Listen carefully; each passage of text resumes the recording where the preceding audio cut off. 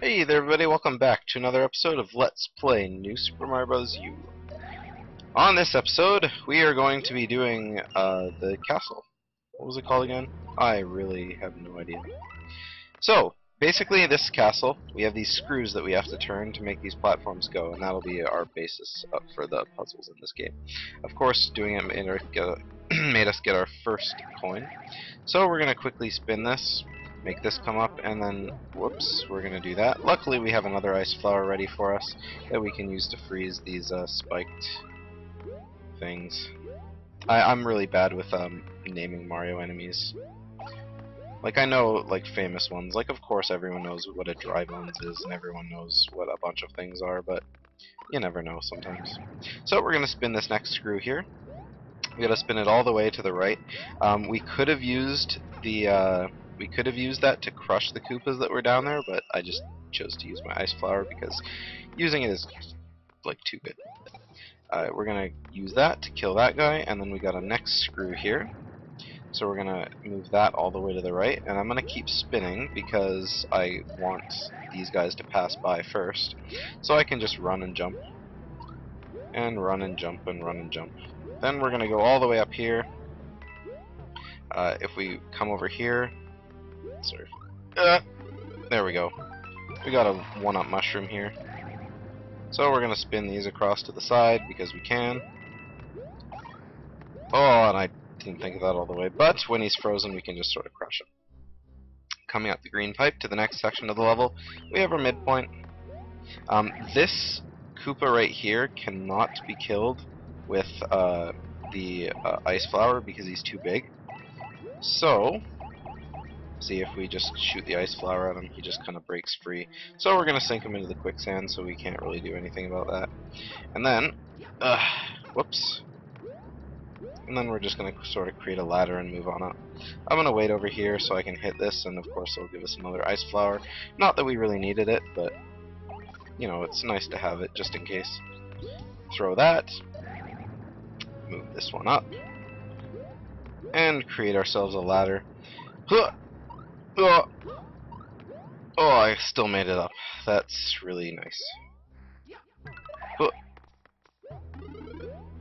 If we keep going up and up, we got another puzzle here. Spin these guys to the side. And up here we got a red pipe hidden inside of a block. Go inside the red pipe and we have a puzzle here. Now we have to get these blocks to kill these other blocks, but we need to get them to kill the one on the top there. So what we do is this, break it apart, and there we have a free access to the coin. But now we have to wait for these guys to sort of pass by, or else they'll just sort of kill us. So narrowly avoid these guys, get the coin. This is the first coin in the game I feel that requires you to actually think about what you have to do before grabbing the coin. All the rest are sort of just in hidden areas, but that one's sort of not really a puzzle, but it's definitely harder than the other ones. Take this one up. Oh, I almost got owned by that dry bones. Oh my goodness!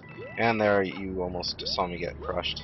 I'm sure I'll die a couple times in this LP because as the game gets harder, so will, you know, my chances of living. Basically what you have to do here is not do what I was about to do, but just kind of go down a pipe and go whee and up right up to the top. We can just do a ground pound on top of these guys to knock them out for a bit, but like I said, you can't kill them with fire flowers. So we're gonna come up here. Here's our fire flower. We need to use the dry bones in order to get ourselves up there because you can't jump that high. And like I said, dry bones are immune to fire, so no point in even trying that. Going through boss doors gives you an extended timer, which isn't really needed, but it helps sometimes. Kamek is gonna enchant something here. Oh, he's gonna enchant him. What's gonna happen? He's gonna start spinning. But we're just gonna jump on him anyway. And like I said, this game, whoops, did a little too early. This game sorta has the same formula. Jump, jump, jump, and then we're done. I really like what Kamek does to enemies in this game. It sort of makes it kinda half interesting, but at the same time, like, come on, Kamek. You've never done anything good except enchant Baby Bowser and Yoshi's Island.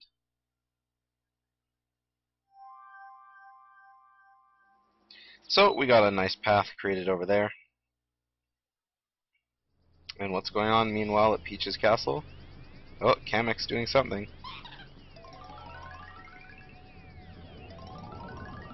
Oh, he started creating a vortex around the castle. That can't be good. This can't be good. Hog, you are thinking about the pie. Anyway, moving on. This is kind of like the Piranha Plant game that we did earlier, except I'll show you the different ones. The first one is when we run into Hammer Bros. It's not Hammer Bros, it's the Fire Bros, but it's pretty simple. Just kind of jump up from underneath him when he's facing the opposite direction and you get the chest. Usually it's a star or a mushroom, like it never really changes.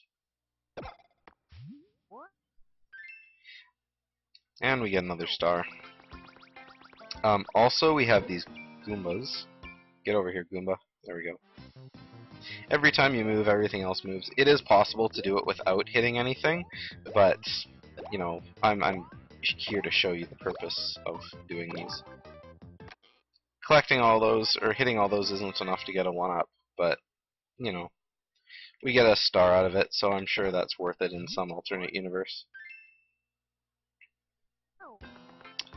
And then, of course, we have an acorn shroom here, which we can just run and grab, and that'll get added to our inventory too. Okay, so now I'm going to show you guys about pipes. Pipes, there's one pipe in every world, and the pipes are used to warp between worlds. We only have the first two unlocked right now, so I can either launch to Acorn Plains or I can get out of the pipe here. So let's go to Acorn Plains, sorry. And it'll take us straight up to the beginning of the world. Now here we have to fight Nabbit. Now like I said, you have to catch Nabbit. This is the only time where star power is really useful, because star power makes you run really fast from the beginning of the level. So basically we're going to use that, and we have to catch Nabbit. We have 100 seconds to catch Nabbit. But using the star, we can just be like, "Rah!" and then we caught him. It usually takes a bit longer to catch him, but yeah. From catching Nabbit, we'll always get one of these. These are Power P Acorn. Think like the Power P from Mario Bros. 3. It makes you fly infinitely using your acorn suit, so you can take as many as you need to get there. It's useful in a couple levels, but I'm probably not going to use it for a while, because using it, well, sparingly is, you know, nice. Also, I'll use it in a pinch, but nothing to really complete anything, because, well, this is, you know, an LP. I'm trying to teach you guys how to play the game, not how to cheat your way through the game. He says using Yoshi in one blooper. Tips and tricks are good, but using the Power P, I'm just not going to use that for most levels. There's some levels that I would say are really beneficial for using the Power P, and you can use them in that. And I'm not going to say don't use them, because like there isn't much limit to Power Ps. Once you catch Nabbit in every world, you'll just be able to catch Nabbit in every world again and again. So it's not like you won't ever not have an option to catch Nabbit. So it's just an extra thing that's in the game. That was almost a perfect 1-up thing. I collected 9 1-ups from that level.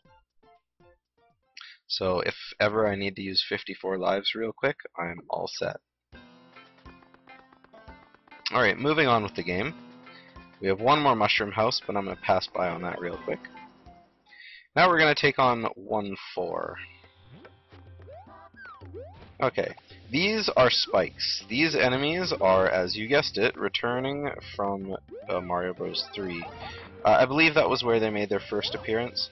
If you guys don't remember, spikes were enemies in, I believe they first appeared in the Giant World. Oh my goodness. Oh, I thought I was about to die there. They first appeared in the Giant World, where they just kind of spit these balls out at you and, you know, throw them at you. Kind of like here, except in that game they threw them directly across the stage at you, whereas in this game they sort of have, you know, obey gravity. So that's kind of annoying. We can freeze them, of course, and there's a hidden pipe up there, which we're going to quickly grab. Oh, there we go. I almost thought I wasn't going to be able to get that. Top of this pipe is some of these blocks from Super Mario World. We're just going to go down there and ignore them.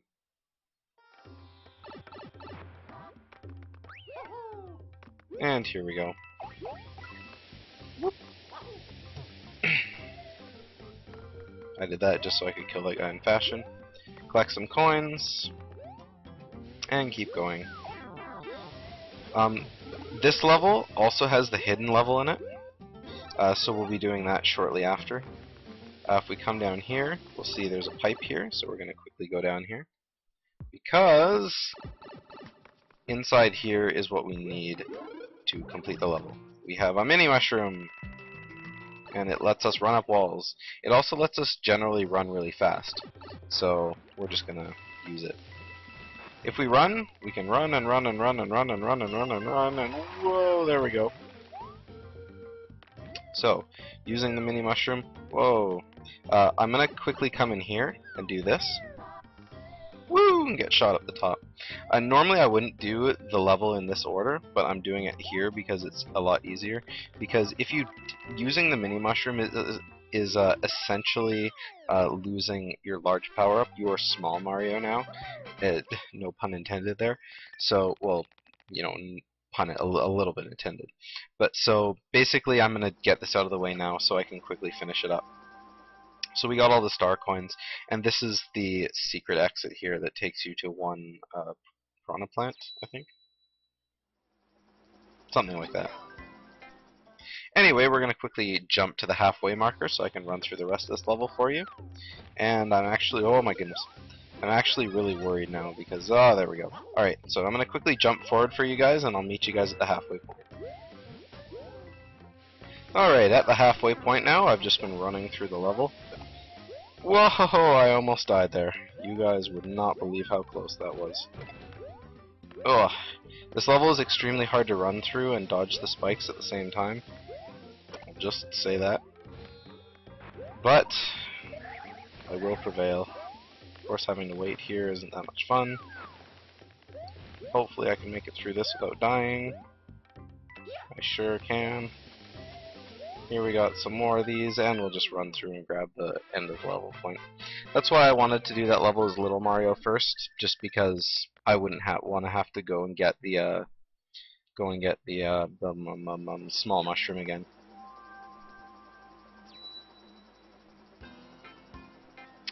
Alrighty, so we're gonna do one more level here. We have 1-5 of Layer Cake Desert. Dry Desert Mushroom. Whoa, ho, ho, ho, there we go. Ugh. So this level you have spikes, except they're throwing things down at you this time. No big deal. So we're just gonna quickly come down here, get the first. Oh my goodness! Oh, I don't know what happened there. I think my left hand accidentally hit my L trigger. I have no idea why I did that, but I guarantee you it was an accident. I almost died. So we want to keep. Oh my goodness! Oh. Oh, that was really close. We're gonna keep this acorn shroom here because, well, it's too good. This next star coin here, you need the acorn shroom to get it. Luckily, we already had it, so, or we already got to the top before we lost it. Ha ha ha. So there we go. This next, whoa. We're gonna quickly get these because I have a feeling we'll be getting another acorn shroom from this.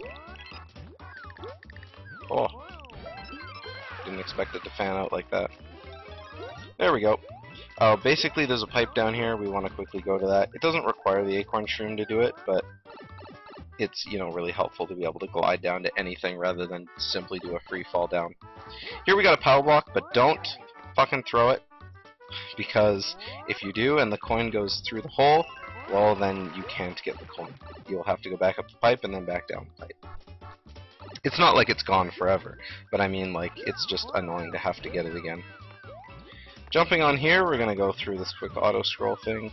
Just dodge the spikes, or in the case that you're, you know, awesome, you don't even need to. And the game will auto-dodge them for you. And then, of course, we're going to ground pound down onto the top of the thing. With 60 lives, we're hanging pretty, and we have all 3 star coins in this level. So with that, I think that's it for this episode of Let's Play New Super Mario Bros. U. So on the next episode, we're going to quickly do the secret. We'll finish 1-6, because this world has a lot of levels. And then after that, we'll be done with Morton Koopa Jr. as our final boss.